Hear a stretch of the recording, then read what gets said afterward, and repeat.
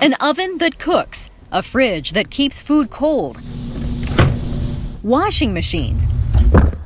We take them for granted until they break.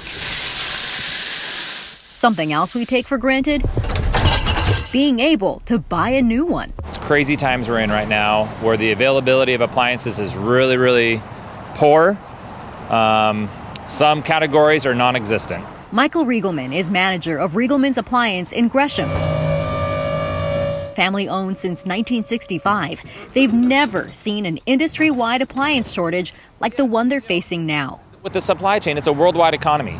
So products that are built in the U.S., a lot of parts and components come from overseas. Making those parts takes longer now. Factories have cut staff due to the pandemic. Some have closed temporarily because of outbreaks, creating more delays. Then consider the specific nature of appliances, like consumers' needs for exact measurements and features. So the more specific the product is in the supply chain context, the harder it will be to accommodate shocks in the supply chain. Scott Duhadway is an assistant professor of supply chain management for Portland State University. About 6 months ago, we were in the same situation except with toilet paper. But unlike toilet paper and other generic products, Duhadway says the appliance supply chain will take longer to adjust to current demand. People are home more. They're wearing out their appliances faster. And many consumers are remodeling their kitchens at the same time. And as consumers, I think we have to recognize that what are our needs and what are our wants, and how do we balance those with what's available within the market.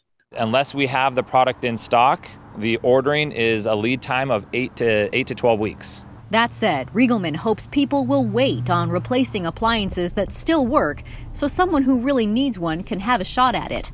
He also encourages repairs when possible. In the meantime, they're doing what they can to help. Their big refrigerator is dead. We get them a little fridge in the meantime just to get them by. We are selling floor models. We are selling anything we can to make sure that people get products that are able to cook, that are able to sanitize their dishes right now. It's bad, and it might not be getting better until next year. If you need an appliance right now, retailers say your best bet is buying what's in stock.